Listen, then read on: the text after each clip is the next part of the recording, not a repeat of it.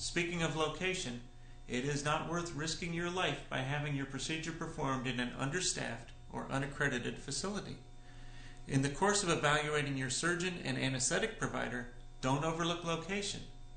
Each healthcare facility has very strict criteria for the administration of anesthesia and sedation, with privileges usually established under the rules of the Department of Anesthesiology.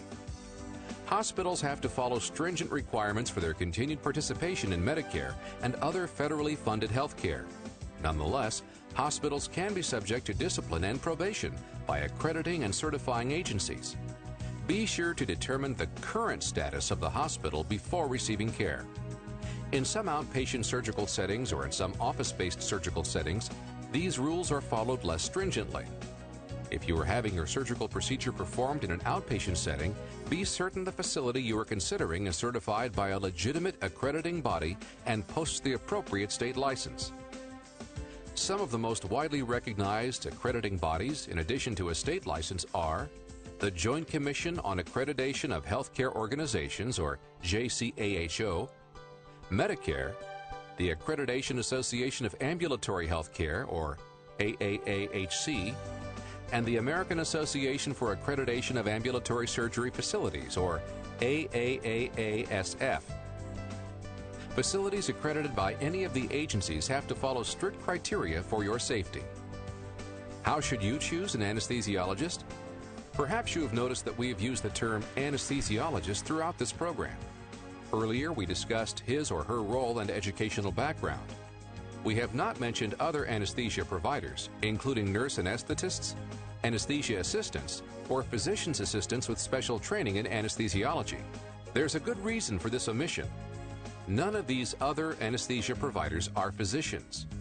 An anesthesiologist is a physician who has completed post-medical school training in the medical specialty of anesthesiology. No one, apart from an anesthesiologist, is fully trained in the medical specialty of anesthesiology. Anesthesiology is a medical specialty. To the extent that a nurse anesthetist works in conjunction with an anesthesiologist, there is the ability to expand the services to the patient.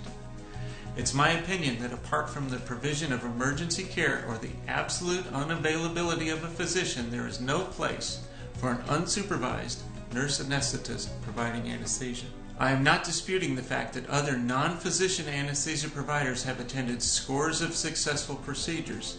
However, their experience and knowledge base simply does not prepare them to handle complications as well as a physician anesthesiologist. Furthermore, the presence of a surgeon does not guarantee a detailed knowledge of the requirements necessary to address anesthetic complications. Only an anesthesiologist has the specialty training earning him or her that exclusive title. Once you determine if the anesthetic provider is indeed an anesthesiologist, how do you differentiate one anesthesiologist from another?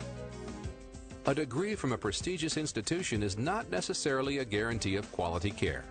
A physician who barely passed courses at his famous alma mater is unlikely to be as good at providing care than one whom excelled attending a less recognizable institution. Similarly, membership in specific societies offers no guarantee of the quality of care. Membership in each of the medical societies is voluntary, not mandatory. Membership in a society identifies the desire to be a member and the ability to pay the dues. It is not a testimony to a physician's ability. The only true way to differentiate among anesthesiologists is to ask if he or she has a certification from the American Board of Anesthesiology. In fact, the pass rates for this board's written and oral exams are routinely lower than those of other specialty boards.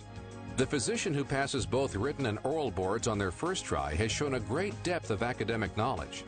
If he or she has also been a member of Alpha Omega Alpha, a medical school's honor society, you can be sure that the credentials are sound. Now that you have an understanding of anesthesia and can differentiate among providers, we need to further draw a distinction between the way you choose your surgeon or physician and how you choose an anesthesiologist. Among other criteria, patients usually choose their surgeon based upon skill, reputation, compassion, and certification. As we mentioned before, once you've committed to surgery, the necessity for anesthesia is presumed. Choosing an anesthesiologist is altogether different. Plainly put, you do not have voting rights, but you do have veto power. What does this mean? Most hospitals have contracts and privileging issues with prescribed anesthesia groups. A surgeon utilizing an operating room in a given hospital generally has little say over who the anesthesiologist will be for a given case. Typically, the anesthesiologist is assigned. In other settings, the surgeon might have a relationship with an individual anesthesiologist or group. If a surgeon has a good working relationship with an anesthesiologist and they share a good track record, the value of that team may exceed the value of your personal preference.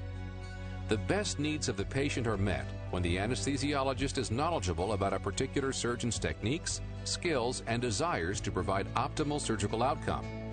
So if your surgeon has a preference, you may want to heed his recommendation. I hope we have taken some of the mystery out of the subject of anesthesia. Knowing how things work, alternatives available, who to trust, and defining roles all help toward managing expectations during a stressful time. Keep one thing in mind. You may be considering major surgery or a minor procedure. But if any form of anesthesia is involved, never take it lightly. It could be life-altering. Learning all you can about any medical procedure will help you feel more like a participant and less like a victim when it comes to your health. We are dedicated to empowering you through knowledge and appreciate your interest. We hope that this educational video will be of help to you.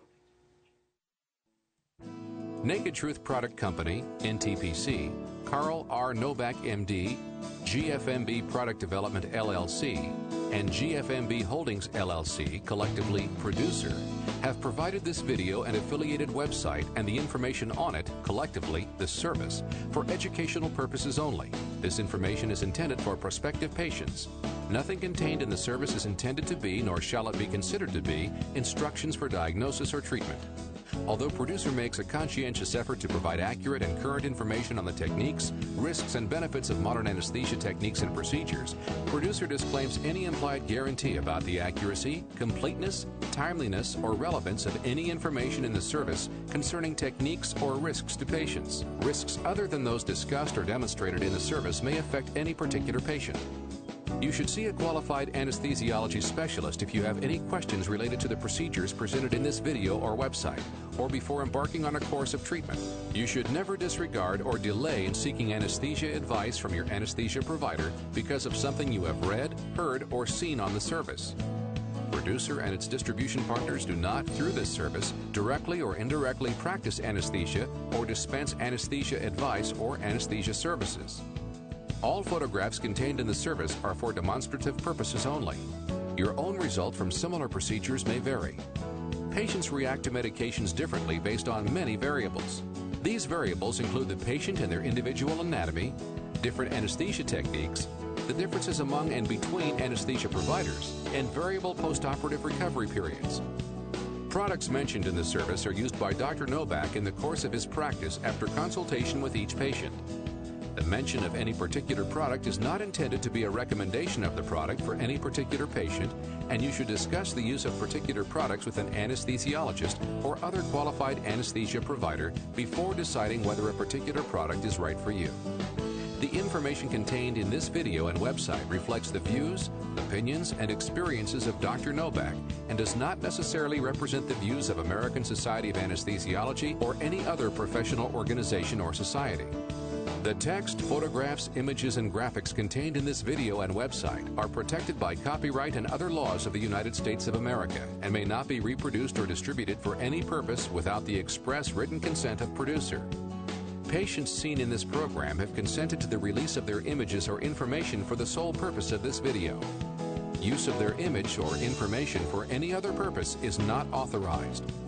Persons or organizations that violate Producer's rights or patients' privacy in the materials will be prosecuted to the full extent of the law.